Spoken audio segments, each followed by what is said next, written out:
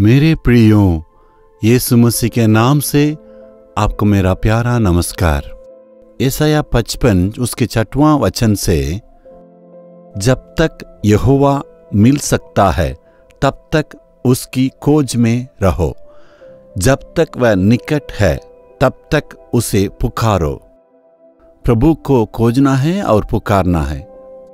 जब वो निकट है उनकी ओर पुकारिएगा, ढूंढने के समय में उनको खोजिएगा।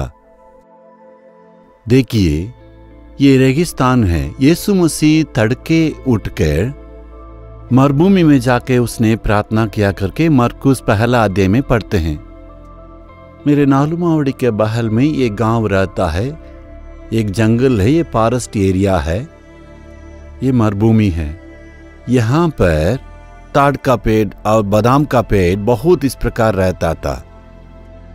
यहाँ पर मैं भोर में आता था। सुबह रोशनी आने के पहले मेरे घर से 2 या 3 किलोमीटर पैदल चल के यहाँ पर मैं आता था। इस जंगल में मैं आता था। देखिए, यहाँ लाल रंग की मिट्टी है, काजू का पेड़ है, बड़ा बड़ा पेड़ रहता था। इसको मेरे गांव में बादाम का पेड़ इस प्रकार हम लोग कहला करते थे। इस पेड़ के नीचे मैं बैठता था वचन को पढ़ने के लिए, उसको अध्ययन करने के लिए। सुबह उनको जब हम ढूंढेंगे तो मुझे पाओगे करके यीशु ने कहा था ना, इसलिए मैं भोर में आता था। यहाँ पर आकर मैं बाइबल पढ़ता था, प्रार्थना करता था, प्रभु को ढूंढता था और कहता था, प्रभु मुझसे बोलिए। उन दिनों में शुरुआत की सेवा था प्रभु के पास और नजदीक जाने के लिए। घुटना में मैं प्रार्थना किया करता था और पैदल इधर उधर टहल के मैं बहुत दिन से यहाँ पर प्रार्थना किया करता था। दिल की गहराई से मैंने प्रभु को ढूंढा।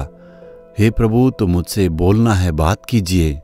जब शाम हो जाएगा तो, जब धूप घट जाएगा तो आदम और हव्वा किस प्रकार परमेश्वर के बगीचा में उनकी आवाज को सुने थे। 4:30 बजे यहाँ पर प्रार्थना करने के लिए शुरू करते हैं। धूप जहां पर कम होते जाएगा, अंधेरा हो जाएगा, तो यहीं पर रहते थे, कोई नहीं रहता। अकेले में जोर से मैं प्रार्थना करता था। हे प्रभु, मुझसे बात कीजिए करके कहता था। इस बात के लिए वो क्या करना है, सेवकाई के लिए कैसे करना है, वचन कर पढ़कर मैं प्रार्थना करता था। बिना बाइबल से यहाँ पर नहीं आता था। परमेश्वर को खोजना है। इस रेगिस्तान में प्रभु मुझे बहुत कुछ सिखाया था। मुझे किस प्रकार सेवकाई को आगे बढ़ाना है। एकांत में ही प्रभु से हम बात कर सकते हैं। इसलिए परमेश्वर को ऐसे जगह में ढूंढिए। सुबह उठकर प्रार्थना करना है। प्रार्थना करने समय में आप सोएंगे तो तब परमेश्वर कैसे आपसे मिलेंगे। दिन भर फोन में, सेल फोन में सारे समय को व्यर्थ और व्हाट्सएप में, फेसबुक में समय बिताने के चलते बोर में नहीं उठ पाते हैं। कैसे प्रभु आपसे बात करेगा। लाइफ में एक डिसिप्लिन को मेंटेन करना है। मैं सही समय में सो जाऊंगा, मैं लेट नहीं करूंगा, मैं सुबह उठना है, इसलिए मैं अनुशासन में अपने समय को पालन करने के लिए मैं सीखूंगा। सुबह उठकर मुंह हाथ धोने के बाद प्रभु के लिए कोशिश कीजिएगा और प्रार्थना करने के लिए अपने आदतों को बनाने से प्रभु आपसे मिल सकते हैं। प्रभु मिलने के समय में उनको आप ढूंढिएगा। मैं प्रभु आपसे मिलना है, बोलना है। वचन को अध्ययन करके परमेश्वर के बाट जोइएगा। परमेश्वर सुंदर ढंग से आपसे बोलेंगे। उनकी वाणी की अपने कानों से आप सुन सकते हैं। शाम का वक्त में, ठंडे समय में, सारे काम को करने के बाद आप 1 घंटा परमेश्वर के लिए समय दीजिएगा। अच्छा से परमेश्वर की वेदी पर बैठकर, यदि पुरुष है तो आप पार्क में, जंगल में इधर उधर जा सकते हैं, समुद्र के किनारे भी जा सकते हैं। अगर महिला है तो घर में आप एकांत में एक कमरा में आप बैठ के परमेश्वर को ढूंढने के लिए कोशिश करना है। तभी प्रभु हमसे बोलेंगे। सिर्फ 2 मिनट प्रार्थना करने से प्रभु कैसे हमसे बोल सकते हैं? कभी भी ये नहीं हो सकता। बाट जोना है। इसी प्रकार जंगल में प्रभु के लिए मैं इंतजार करता था। धूप आने समय तक, कभी कभी बहुत समय तक मैं यहीं पर प्रार्थना करके टहलता था। लगातार प्रार्थना किया करता था। इसी बात ने मेरे जीवन में बहुत आशीषों को लाया था।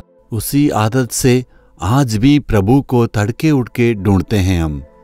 तुरंत नहीं आएगा, अर्पण कीजिएगा, प्रभु आपको मदद करेंगे। ढूंढे हैं आप, आज सुबह आप ढूंढे हैं। देखिएगा, छोटे बच्चे जैसे ही वो सोता रहता है, सुबह उठते ही वे बच्चे अपनी माँ की चेहरा को ढूंढता है, नहीं तो रोना शुरू करते हैं। माँ की चेहरा को देखने से ही वो खुश हो जाता है। इस प्रकार तड़के उठ के परमेश्वर की चेहरा को ढूंढने के लिए, हे प्रभु तू आज मुझसे बात करना है, ऐसे करना है। धीरे धीरे इस बातों को आप आदत बना सकते हैं। धीरे धीरे परमेश्वर की वाणी को आप सुनने की आदत को बनाना है। साथ में रहने की बात को आप महसूस कर सकते हैं। पवित्र आत्मा उनकी बातों को आप पर प्रकट करेंगे। जब वचन को अध्ययन करेंगे, परमेश्वर की आत्मा की वाणी को आप सुनने के अनुभव में आ सकते हैं। प्रतिदिन परमेश्वर की वाणी को सुनने के लिए आप कोशिश कीजिएगा, प्रार्थना करने के लिए प्रयत्न कीजिए। सुंदर ढंग से प्रभु आपसे बोल के आपको बहुत अच्छा से अगुवाई करेगा। प्रार्थना करेंगे। हे पिता, तू कितना भला है, हमसे बात करते हैं, मुझे सलाह को देता है, अगुवाई करता है। मुझसे बात कीजिए प्रभु। रात में आपको ढूंढना है, तड़के उठ के ढूंढना है। इस अनुभव को दीजिए करके जो कोई प्रार्थना करते हैं, इस बेटी को दीजिए प्रभु। इस बेटा को इसका अनुभव को दे के इनको मदद कीजिए प्रभु। आपका साथ रहने के अनुभव को दीजिए। आपकी वाणी को सुन के आपका साथ रहने के अनुभव उनको दीजिए प्रभु। इस आशीष को इन पर दीजिए प्रभु जी। इनको अगुवाई कीजिए। यीशु मसीह के नाम से इस प्रार्थना को मानते हैं। आमीन, आमीन।